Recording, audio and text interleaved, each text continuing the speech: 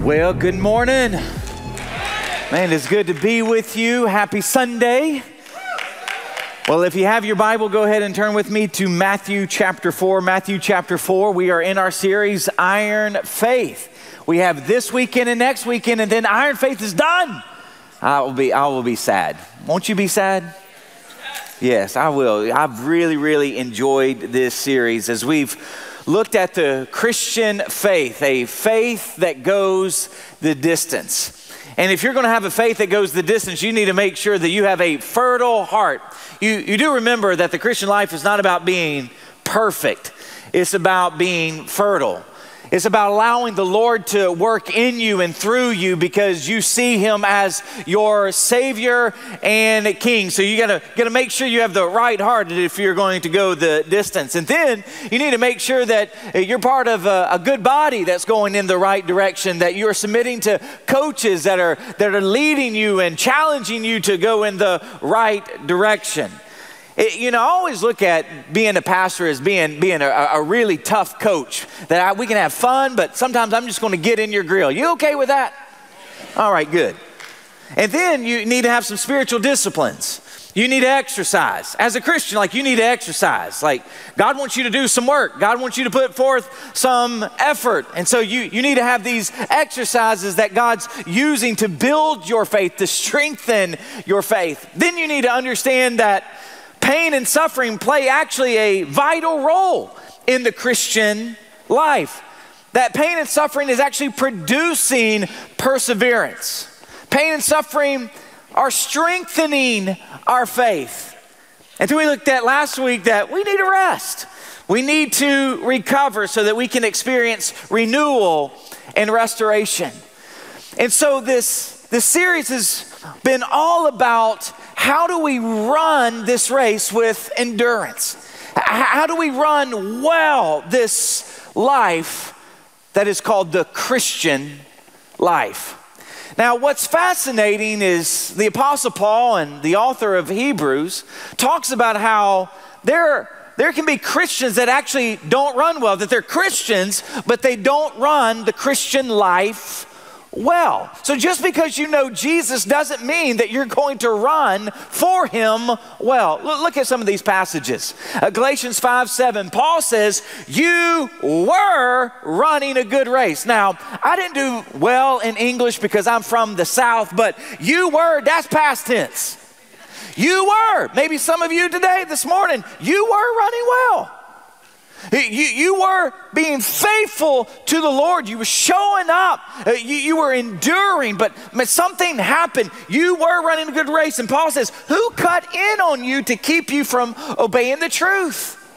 Then he also writes, therefore I do not run like someone running aimlessly. I do not fight like a boxer beating the air. No, I strike a blow to my body and make it a slave so that after I have preached to others, I myself will not be disqualified for the prize. I mean, Paul wanted to run in such a way that disqualification wasn't even part of the equation.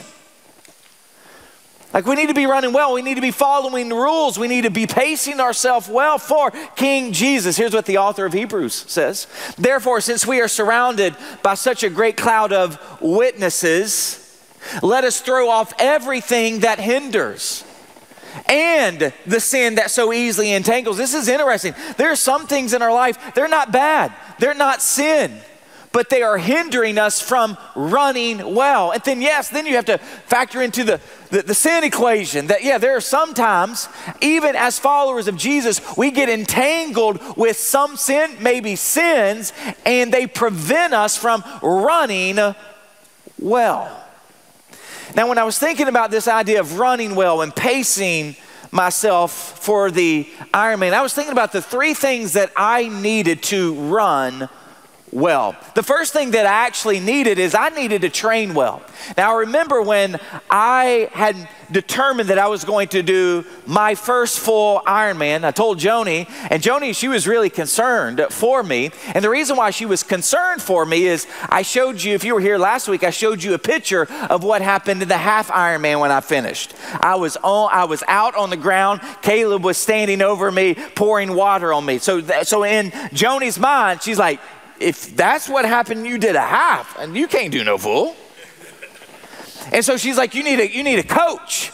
And I started to look at how much coaches were, and it was just to hire a coach to help you train, it was $200 a month. And I'm like, that's not in the budget. So I looked at plans. So I got a training plan, and I purchased it for like, I don't know, $100, $120. And I followed that plan to a T. So I trained well. Everything that training plan told me, it would send me videos, it would send me articles. And so I trained, I digested the information. And then the second thing that I needed is I needed to prep well.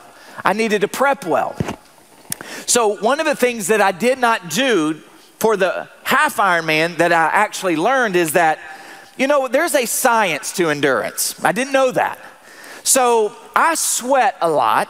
And so when you're out there for, I mean, especially if you're doing a full Ironman, the average time is 12 hours. So you're going to be out there at least, if you're just an average Ironman participant, you're going to at least be out there 12 hours. So I knew that I was going to sweat a lot every hour. So I needed to replenish my sweat. Not only with just liquids, but with electrolytes. And then I was going to be burning a lot of calories. I was going to be burning anywhere from 600 to 1,000 calories every 60 to 80 minutes. So I had to replenish my body with energy, with fuel, with carbs. So I didn't know that until I actually started to train for the full. And so I needed to prep myself. So here's what an Ironman athlete, here's kind of what they plan for. So this is their breakfast. This is a snack an hour or two before the start. This is their swim, and then their bike. So 60 to 90 carbs every hour. And so they're making sure that they're prepping all of the things that they need for sometimes anywhere from 5 to 6 hours to 7 hours on a bike. And then run, they need 40 to 60 carbs. They needed to make sure they had electrolytes. They needed to prep well. So when you think about the Christian life and training and prepping, everything that we've talked about over the last several weeks has been about training. So spiritual exercises, spiritual disciplines, that's training. Those are things that you need to do. So connect, cultivate, care, and commission, and all of the kinds of other spiritual disciplines, that's your training, your prep. Your prep is this idea of understanding pain and suffering and how it's going to be used in your life to produce something. Resting, recovery, that's prepping your body. Being mentally tough for every day that you engage in the Christian life, you need to prep well. But then the third thing that I actually needed to do was I needed to fuel and pace myself well on race day, as well as be aware of my surroundings. Like I had a friend who had done a full Ironman, and he told me, I was like, you have any last minute words of advice for me before I run tomorrow? And he said, yeah, just have fun and don't kill yourself. I'm like, oh, thank you, man, don't kill myself. But what he was saying is just pace yourself. Everything that you've done in your training and your prep has prepared you for that day. Just trust your training, go out and execute. But then also I needed to be aware, because the day that I participated in my full Ironman in Panama City, Florida, almost 3,000 people also participated. Now, just on a side note, out of the almost 3,000 who participated, a little over 1,700 finished. Just think about that. See, and that's why this series has been so important, because just because you profess Jesus doesn't mean you really know Jesus. So just because you, in some sense, you started going to church 20, 30 years ago, doesn't mean in some sense you really know Jesus. That's why if you truly have the Christian faith, you will go the distance. And so that's why the series was so important. But I needed to be aware of my surroundings. So when you get into the Gulf there with almost 3,000 other people, like it's WWE. Like you're swimming and you need to be aware, because they're not looking out for you. And then also you need to be watching the buoys, because if you're not watching the buoys as you swim, you might be swimming to Cuba and not the finish line. And then you get on the bike. And so you're going to be on that bike for a long time. And you need to be aware of your surroundings. You need to be aware of other bikers because you cannot draft. So I can't get behind somebody really close and use them as this windshield blocker. I can't do that, so I got to be aware of that. I got to be aware of potholes because they're a real thing out there in Florida. We kind of run over them even in our car, but you don't want to run over them in the bike. You got to be aware of rocks because if your tire hits a rock just right, you can puncture your tire. You need to be aware of cars. I literally almost had a car hit me that day. And I'm like, do you not see almost 300,000 people here? Like, why you got to almost hit me? So you got to be aware. And then when you're running, you need to be aware of your body. You need to be aware of your surroundings. And so in the Christian life, you and I, we need to be aware. We need to fuel ourselves to pace ourselves.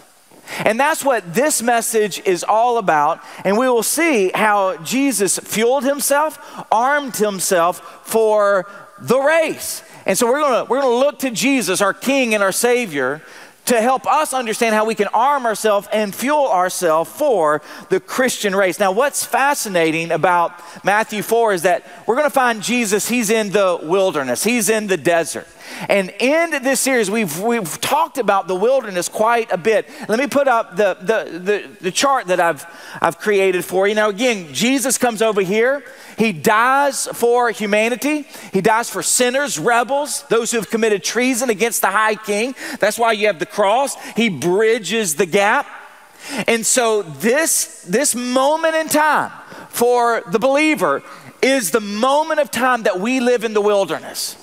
Like the Christian life is lived in the wilderness. Sure, we will have glimpses of glory, but this is not the end. This is not our home. We're just passing through the same way Israel was passing through the wilderness to get to the promised land. We're passing through the wilderness to get to the new city. And so what we will see today is that Jesus, he's in the wilderness. He's going to show us not only that he is the King of Kings, the Lord of Lords, who has defeated Satan, the world, and the flesh, but he gives us the pathway that in the wilderness we too, if we follow him, we trust him, we can have victory too in the wilderness and we can run well. So with that, go ahead. Yeah.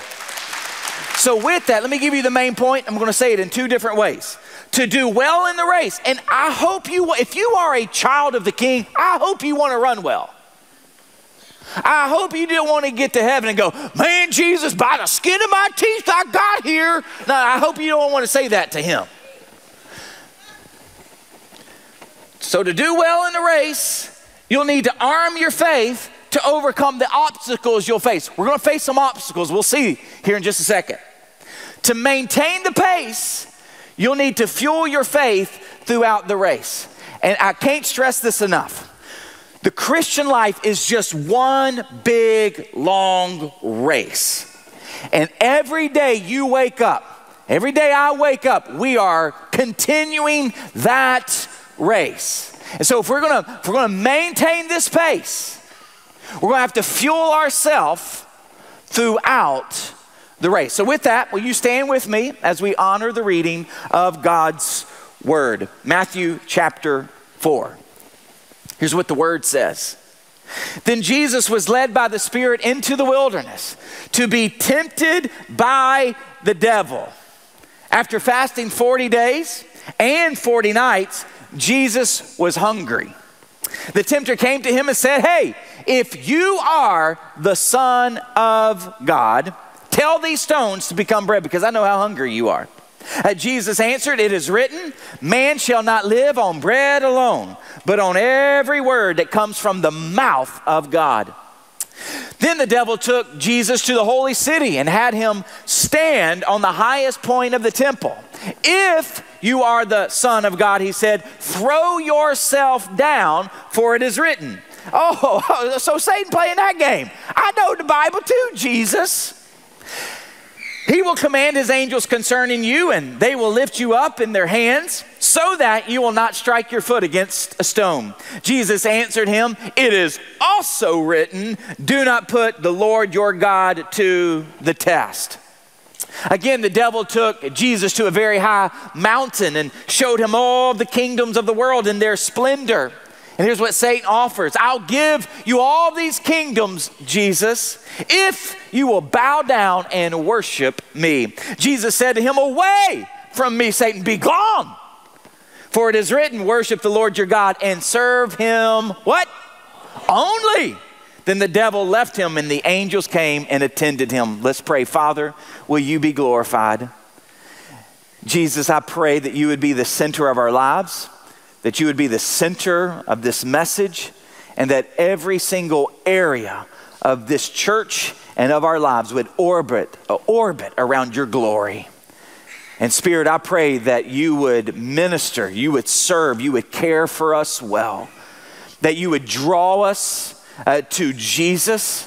You would conform us and shape us more into the image of Jesus, that you would give us ears to hear, eyes to see, a heart to receive. I pray for those who are not even running for Jesus. I pray that you would draw them to the beauty, the splendor, the grace, the power, the forgiveness of King Jesus, that even today they might start running for him. And it's in your name we pray.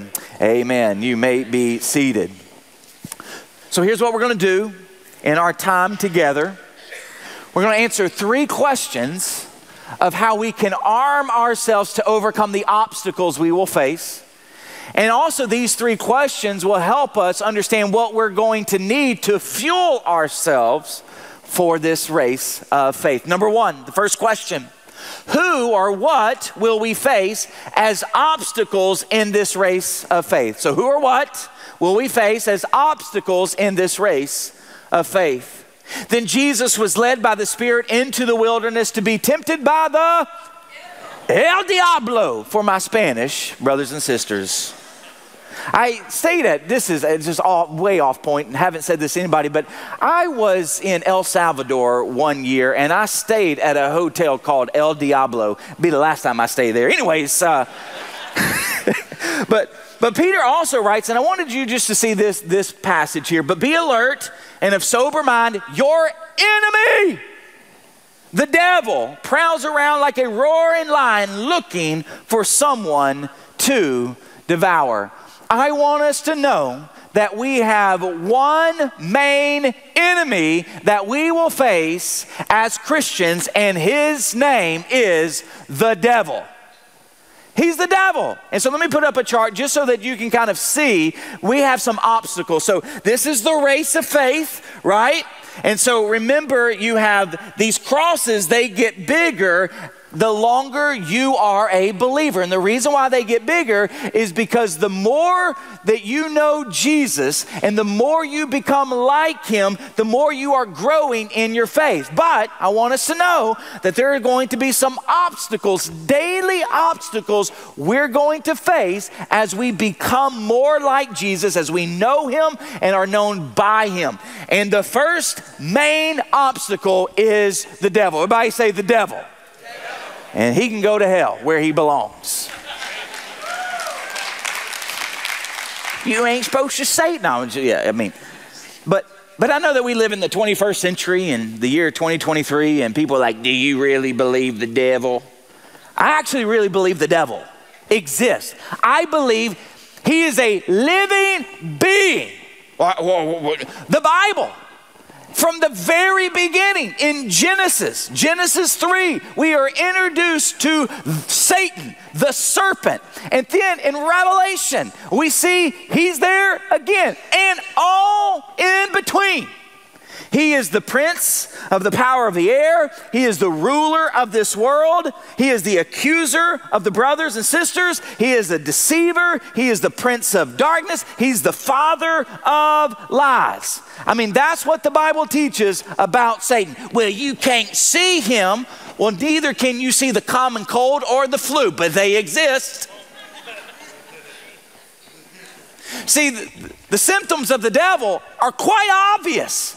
when you look at what the Bible teaches about Satan. So you want to know why our world is so jacked up? Yeah, it's because of the sin of humanity, but behind the sin of humanity is this deceiver, is this accuser, is this prince of darkness, the father of lies, of depravity. So when you look at darkness, let me tell you what you really are seeing. Satan at work in the world. And Satan, and now what's fascinating is that the Spirit of God leads Jesus into the wilderness to encounter and have a showdown with Satan so that he could tempt Jesus. Now, here's a great question. What is temptation? What is temptation? Now, we would think of temptation as having these bouts to get you to be disloyal to the Lord, to displease the Lord, to disobey the Lord.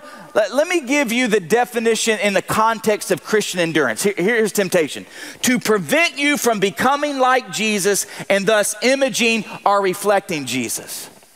Because again, we're supposed to be running for Jesus. And the more we run for Jesus, the more like him we should become. And therefore, the more we should reflect Jesus. And so temptations in our life are to prevent us from running well for Jesus, to prevent us from becoming like Jesus, to prevent us from reflecting the glory and the renown of Jesus. So what we see with Satan and his temptation for Jesus is that he's really ultimately trying to thwart the plan of God, the mission of God. He's really trying to rob God of his glory. And so when you apply that to the Christian life, like us reflecting Jesus, us becoming more like Jesus is the goal of the Christian life because we were created in his image to reflect his glory. But when we succumb to temptation, Satan then is able to rob God of the glory due his name through our lives. Now, here's some things that I think is really, really important to know is that temptation from the devil's perspective is really trying to get you to be disloyal, to disobey the Lord. But temptation from the Lord's perspective is actually to confirm what he's already affirmed in you. So prior to the temptation of Jesus in the wilderness, Jesus is baptized. Now, Jesus is not being baptized because he's a sinner. He is being baptized to identify with sinners.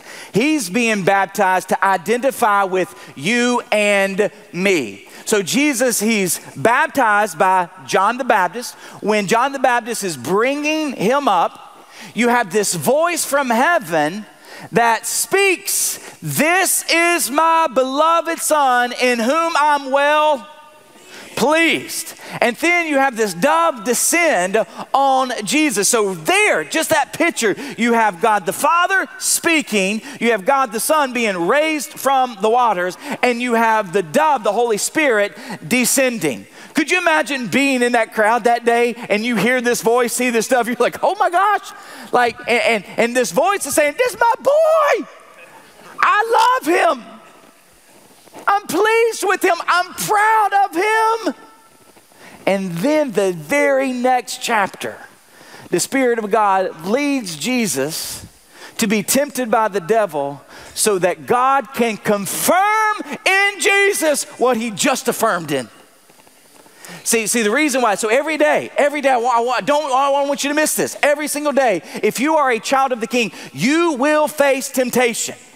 I will face temptation, but I don't want you to be scared of temptation as a believer. Because Satan's, his temptations are trying to distort what God's already done in you. And so these temptations, and here, I'll give you this principle. So this is really good. Temptations are opportunities for confirmation. Just to confirm what God's already affirmed, that you're his boy, you're his girl. Man, greater is he who is in you than he who is in the world. You're my boy, Blue.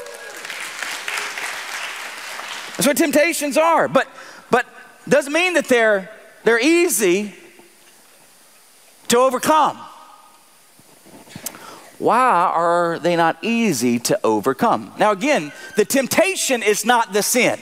It's the succumbing to temptation that is the sin. So, but why are temptations even hard to overcome? Well, did you notice when Satan comes to Jesus? It is after 40 days and 40 nights. So it's day 41. Jesus is quite tired. Jesus is quite vulnerable. Jesus is quite hungry. Listen, I'm going to tell you, Satan's not coming to you at 9 o'clock when you're having your Bible study drinking coffee. Like, he might not even be present with you right now. And just so that you know, Satan is not omnipresent, he's not omnipotent, he's not omniscient, but he got a lot of minions that does his bidding, that do his bidding, okay? So I just want you to know that he's not God. But his temptations are very real, and they're going to come when you are vulnerable. They're going to come when you are tired. Remember last week we talked about the witching hour between 3 p.m. and 4 p.m. Beth, she confessed that she had the witching hour when she was on her way home. She was in a funk, didn't really know why she was in a funk, but she's tired, she's depleted. She's just yelling at God because of the sun. I mean, it didn't make any sense, but that's the witching hour. So that's when Satan's going to come. He's going to come when you're tired, when you're vulnerable, when you've had enough. Men, we talked about this in our Proverbs gathering this past Wednesday. Proverbs 5, 6, and 7. Let me tell you when you will be most tempted at lusting. You're going to be most tempted in the wee hours of the morning, at dark. And so around midnight, 1 o'clock, 2 o'clock, when no one else is around, when your body is tired, when your mind is tired, when your mind is wandering, that's when Satan's going to show up. That's why if you've ever seen National Geographic, like I get these videos in my Facebook feeds now about lions and leopards and cheetahs attacking other animals. And it's always interesting because they're going to go for the most vulnerable, the isolated, the weakest. Satan's smart. He's coming after you when you actually least expect it, when your defenses are down. And what will he do? Well, at least two things. One, he's going to attack your faith. Is God really who he says he is? Is God really as good as you claim him to be? And then he's going to attack your identity. See, that's what he does with Jesus. If God's already told him, this is my son, and then Satan says, if you are the son. Satan's going after the jugular, your identity. And can I just encourage some of you this morning? Okay, yeah, you fell yesterday. Yes, you are struggling today. You have this habitual sin that you cannot seem to shake. But I want you to know, based upon the authority of God's word, if you have confessed Jesus Christ as Lord, if you have repented and you have changed your mind and you are striving to follow him, I want you to know, regardless of how much you struggle, regardless of how hard you fall, you are a child of the King, and don't you let Satan tell you otherwise. Once again, when he attacks your identity, you can say, you can go to hell where you belong because my name is written in the book. That was a little preachy there. That was a little preachy. I give that to you. And now how will he do that though? He's going to use your weak points, as we said a few moments ago. He's going to actually use scripture to twist them. Satan knows scripture, a lot more scripture than you and I do. And then he's going to use God's plan, his ways, and the cost of following God's plan to get you to take an easier way out. Now, I want to mention two other obstacles before I move on, because these are really, really important, and the Bible speaks of them elsewhere. But you have the devil, the world. So for our struggle is not against flesh and blood, but against the rulers, against the authorities, against the powers of this dark world. Church, I have to constantly, I think, remind us is that we are not in war against people who are far from Jesus. That is not who we are in war with. We are actually at war to get them to see the beauty of Christ. Because the world, these powers of the dark world, they're forces of depravity. They're the forces of darkness. They're forces of sin. And so when we engage the world, because we're to live in the world as Christians, but not of the world, there are going to be times where the world is tempting us to behave just like them. The world is tempting us to think just like them, to operate in marriage just like them, to adopt their sexuality philosophy just like them. But what we have to understand is that these are obstacles that will prevent us from running well if we succumb to them. And then the third obstacle that we face is the flesh. Dear friends, I urge you as foreigners and exiles to abstain from sinful desires which wage war against your soul. So we are born in sin. Because of Adam and Eve, we are marred and tainted by the fall. But when we trust Jesus Christ as Savior and King, He gives us His nature. He imputes to us His righteousness. But that doesn't mean that the old nature is completely done away with. It doesn't mean that it is obliterated. But the more we become like Jesus, the more we're going to reflect His kingdom and the less we're going to reflect the kingdom of man based upon our old sinful nature. But every single day that we wake up, we are going to face the obstacles of the devil, the world, and the flesh. And the question is, how do we overcome them? How do we arm ourselves? How do we arm our faith to overcome these obstacles and then to fuel us to maintain the pace as we run the race? Well, I'm glad that you asked, because that's number 2. Here we go. How do we fuel and arm our faith in this race? This is so important. I hope and pray that this is so practical for you, because if you are a child of the King, these will be how you and I fuel ourselves. These will be how we arm ourselves for the Christian life. And what it will be, these 4 things will be long obedience in the same direction. And what we read in verse 1, then Jesus was led by the Spirit into the wilderness. He says, it is written, man shall not live on bread alone, but on every word that comes from the mouth of God. Jesus also says, it is written, do not put the Lord your God to the test. And then away from me, Satan, for it is written, worship the Lord your God and serve Him only. And just so that you know, the reference to Deuteronomy is Jesus quoting from the book of Deuteronomy. So here are 4 ways, and if you're taking notes, I would really encourage you to take notes here.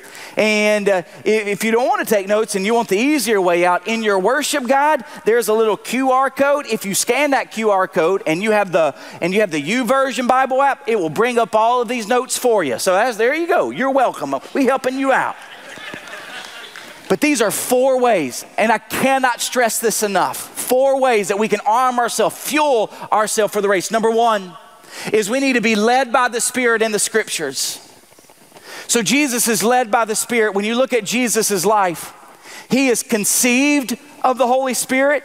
At His baptism, the Spirit of God falls on Him. He is empowered by the Spirit to do ministry. And then He is encouraging His followers to wait on the Holy Spirit, because He knows that apart from the Holy Spirit, they cannot do what Jesus is calling them to do. That the Holy Spirit for God's people are the comforter. He's the comforter. He's the guide. He is the power for God's people. And we see this with Jesus. He is leading Jesus into the wilderness. He is there with Jesus as Satan tempts Him. And so that's why Paul will say, so I say then, walk by the Spirit and you will not gratify the desires of sinful flesh. Now, I know there's been a lot of confusion as to what does it mean to be led by the Spirit, to be filled with the Spirit. Let me help you out. I'm going to simplify it as best as I possibly can simplify it based upon the authority of Scripture. Let me ask you this question. How does one get saved? Or how is one redeemed? How is one delivered from sin? They're going to repent of their ways. They're going to repent of their sin. Like, I don't want to live for myself anymore. I don't want to be in charge anymore. I am a sinner in need of salvation. So I'm changing my mind. That's what repent means, is I'm going to change my mind from walking the way I'm walking. And now I'm going to focus on you, Jesus. I'm going to profess you as Savior who has died for my sin and rose again. And I'm going to declare you and profess you as King. So it's repent, there's this profession, there's this confession of who Jesus is. That's how one is saved. That is how one is delivered. That is how one is redeemed. That is how one is forgiven. That's the only way. Like, again, you cannot work your way up to God. You can't say, look at me, Jesus. Like, will you just say, will you receive all the things that I've done for you and save me? No, no, no, no. That is not how you are saved. It is through the repentance that you are a sinner and the confession that Jesus Christ is Savior and King over your life. That's how you are saved. And at that moment, guess what Jesus does? He gives you his Spirit. He imputes his righteousness in you, and so you are filled with his Spirit. So the same way you are ultimately filled with the Spirit at the moment of salvation is going to be the same way you are filled with the Spirit in the process of sanctification.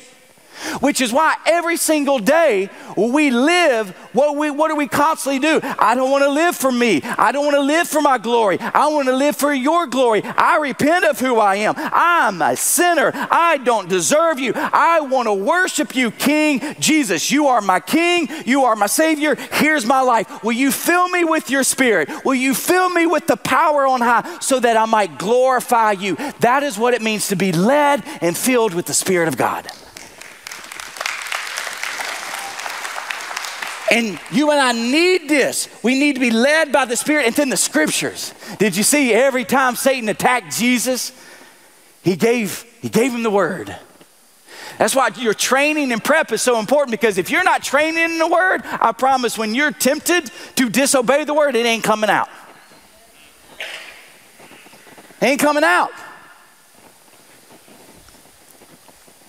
We need the Scriptures. The Scriptures lead us, guide us, shape us, sustain us.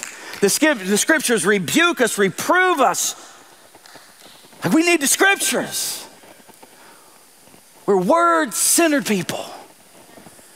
Second, this is good right here. We need to believe in the Lord's sufficiency.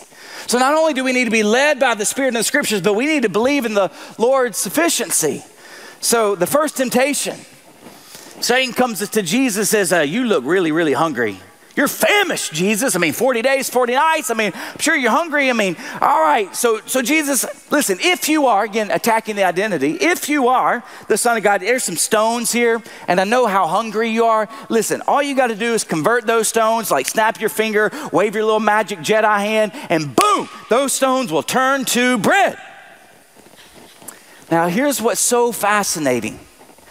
You'll never find Jesus performing a miracle to meet his personal needs. You'll never find it. And so he responds to Satan. It is written that man does not live by bread alone, but on every word that comes from the mouth of God. And so he's quoting from Deuteronomy.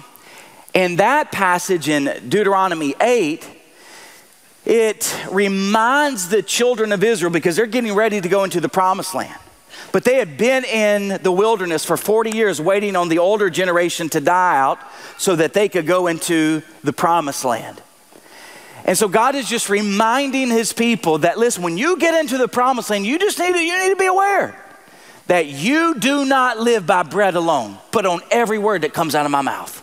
Like, if you want to be successful in the promised land, don't be looking to stones or don't be looking to bread to meet your needs. You need to be looking to me, because I'm all you need. So here's what Jesus is essentially saying to Satan. This is good right here. I don't live for that which will satisfy my belly, but unto the one who satisfies my soul. We live in a day and age where there's a lot of self-seeking and self-serving people that are manufacturing bread to meet their needs, to feed their bellies. I mean, we do that relationally. I mean, we have people that, I need to find Mr. Right. I need to find Mrs. Right so that they can complete me. No, you don't.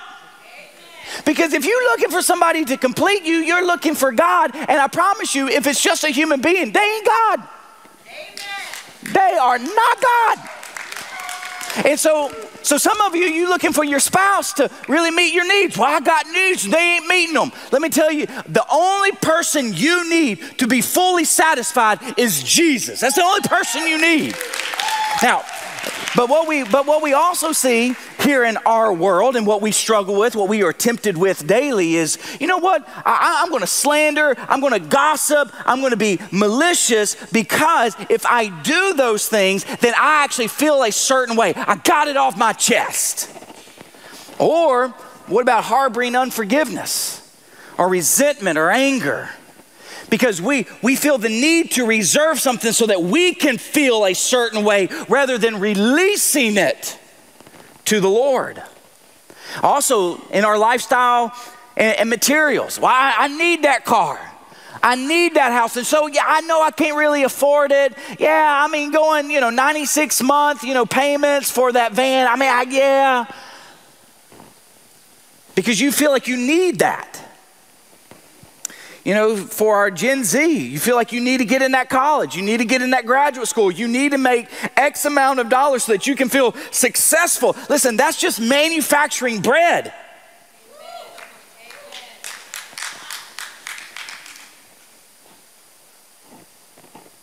You're familiar with genetically modified objects or, GMOs? Listen, we need divinely made bread. Because every single day we wake up, we are going to be tempted with trying to manufacture bread on our own to meet our needs or what we perceive is our need.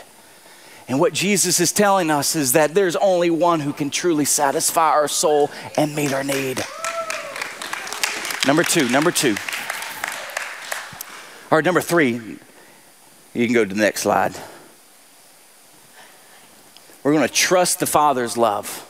It's the third thing we're going to arm ourselves with, that we're going to fuel ourselves with. So led by the Spirit, Scriptures, believe in the Lord's sufficiency, we're going to trust the Father's love. So Satan says, all right, Jesus, let me take you on a field trip. We'll go to the temple. Very nice, beautiful temple. I'll take you to the highest point. And Jesus, here's what I know. Here's what the Bible says is that, man, God's not going to let anything happen to you. If you really are his son, God's not going to let anything happen to you until the appropriate time. So let's have fun today. Let's have you jump off the temple, and let's let the angels come and just swoop in and miraculously save you, and people will follow you, Jesus. This will be an incredible entertainment thing, but it will also be a great time for you to exalt yourself. So if you just do this. And so Jesus says to Satan, you shall not put the Lord your God to the test. Now, what's that in reference to? Well, it's actually in reference to Exodus 17. God has just freed the children of Israel from Egypt. He's taken them to the wilderness, and he's wanting to take them ultimately to the promised land. But just a couple of weeks into the journey, Israel, they're grumbling and complaining against God. Oh God, you just brought us out of Egypt only to bring us to the wilderness so that you can kill us. There's no water here. And so what they're saying is God, we really don't trust that you love us. So if you really loved us, you would just magically let water appear so that we could quench our thirst. Here's essentially what Jesus is telling Satan. I don't put the Father in a position to prove he loves me. I trust that he already does. I don't force God's hand, but I trust his heart. Because what Israel was trying to do, they were trying to force God's hand. Listen, if you really love us, you'll show up. It reminds me of our oldest son, and so I don't have to, usually if I tell a story about my children, I have to pay them a little bit, for rights. But because this happened when he was 11, we're past that. But when he was 11, he came to Joni and me and he said, if you love me, you'll give me a smartphone. Like I know you got a flip phone, but that's all you need. Like, you know, my friends, if you love me, you give me a smartphone. Like, so what he was doing, he was putting his parents to the test, and he was saying, if you really love me, you'll do this. If you don't do this, you must not really love me. And see, we do that with God, don't we? God, if you love me, you'll heal my child. God, if you love me and if you're real, you'll give me this job. I mean, I've been terminated. I need you to come through if you really love me, if you're really real. If you really do care, you need to make this thing go away. If you really love me, then don't let me face the consequences of my actions. And then we get into this position of we're going to name it and claim it. God, I declare in your name that this happens. And what you're doing, you're snapping your finger and saying, I declare this in God's name. Can I be real for just a second? Well, you haven't been real? No, I have been real. So let me just be very frank with you right now. You and I can't demand anything from God. But we can ask him. You see, God is no circus animal. God is no genie in a bottle. God is not some wild horse that we break. God is not some dog that we train. Sit, boo-boo, sit. Good dog, thank you. I mean, God is not that. God is the King of glory. God is the King of the cosmos. And here's the thing that we know in Scripture. We don't have to put him to a test whether he loves us. We know he loves us. And again, in this series, we've already talked about pain and suffering. We know that he's doing something in our pain and suffering, so we can trust him. We don't have to force his hand. We can trust his heart. And then the fourth thing that we're going to have to arm ourselves with is we got to live for the glory of God. We got to live for the glory of God. I love y'all over here. Y'all fill me up. You fuel this preacher. Sorry for all no, but So Satan's like, all right, he's losing. He's 0-2. And I just want you already know the end of the story. He loses. But so now he's going to try one more thing. So he's going to take Jesus. He's going to show Jesus all the kingdoms of the world. And he's like, hey, all of these kingdoms can be yours if you would just bow down and worship me. Now, on the surface, you're like, can Satan offer Jesus the kingdoms? He actually can. Because remember that chart? You have the kingdom of man, Babylon, Egypt, the kingdom of God. Satan, he's the prince over here of the kingdom of man, the kingdom of darkness. So he rules that land. Now, he's still limited in what he can do because he cannot do anything outside the jurisdiction of God. However, this is his domain that God has allowed him to at least roam for a time. For a time, okay? But here's what we do know about the scriptures, is that the nations are on God's heart. We see that in Genesis 12. When he calls Abram out, he says, I'm going to bless you, will make you into a great name and nation, and through you and your descendants, Abraham, I'm going to bless all the families of the earth. So every tribe, every nation, every tongue, every people group, through you, Abraham, I'm going to bless. So his heart is the nations. So what Satan is offering Jesus is a way to bypass the cross and still have the nations. So you don't have to suffer, Jesus. I'll just give you the nations. But if he bypasses the cross, then our salvation would be bypassed. And so here's how Jesus responds. Here's what he essentially says. He's like, I don't bypass God's will for Satan's ways, but bypass Satan's ways for God's will. I worship the Lord exclusively, even if it costs me everything. Praise God that Jesus said, even if it costs me my life, I'll never disobey the Father. I'll never take the shortcut. I won't bypass the cross. I'll take what God wants me to have so that the nations can have life. But we are tempted as human beings, are we not? Because throughout the history of humanity, human beings have always chosen the pathway of Satan, the pathway of lies and deception and devastation and shortcuts. We've always chosen the fruit of the forbidden tree rather than the fruits of the trees of freedom. We've always chosen the pathway of the least resistance. Let's just go back to Egypt. Let's just do what everyone else is doing. We've always chosen the pathway of duplicity. Okay, God, we'll worship you along with Baal and Marduk and Dagon, and we'll worship you, Jesus, but also we want to worship money and sex and power and pleasure and security and comfort and safety and happiness. Mankind has always chosen to build for ourselves great cities, great cultures, and civilizations that glorify our name. Yet it is here Jesus, fully God, fully man, breaks the pattern of humanity and the pattern of God's people. And he does not choose the pathway of least resistance. He does not choose the pathway of the forbidden. He does not choose the pathway of pleasure. He does not choose the pathway of the shortcut. Jesus chose the path God marked out for him, a pathway that would take him to the cross. And so rather than choosing the pathway that seemingly would bring life but ultimately bring death, he chose the pathway of death that would ultimately bring life. I want us to realize that every single day we have many, many little decisions, sometimes big decisions. And every one of those decisions, they're either leading to the path ultimately of life or ultimately of death. And here's how you can tell. Ask yourself this question: does this glorify God? Because that will tell you whether or not you are choosing death but ultimately embracing life, or choosing seemingly life that will ultimately bring death. And so again, you can look at your marriage, other relationships, whether or not you love your enemies, how you glorify the Lord with your time, your talents, and your treasures.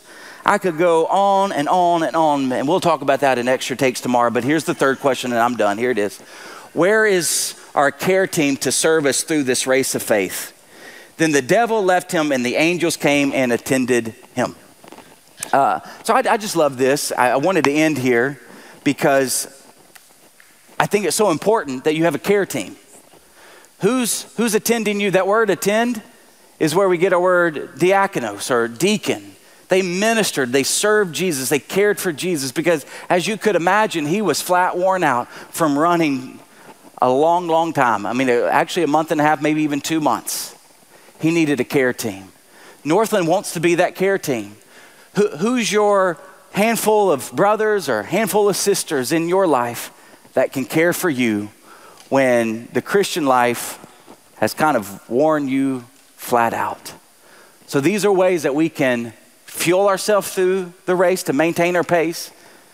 And these are the ways that we can arm ourselves to overcome the obstacles we'll face. Let's pray. Father, will you be glorified in our lives as we seek to maintain this pace that you have marked out for us. May we run for your glory and your renown. May we image Jesus well. I pray that the Spirit of God would fill us. I pray the scriptures would saturate our hearts and our mind. Father, I pray for those who are even far from you. Will you draw them where they would just simply repent where they are? That I don't want to live life on my own. I don't want to do things on my own. I want to repent and I want to turn to you. I want to believe in you, on you. You are Savior. You are King. And I follow you. It's in your name we pray. Amen.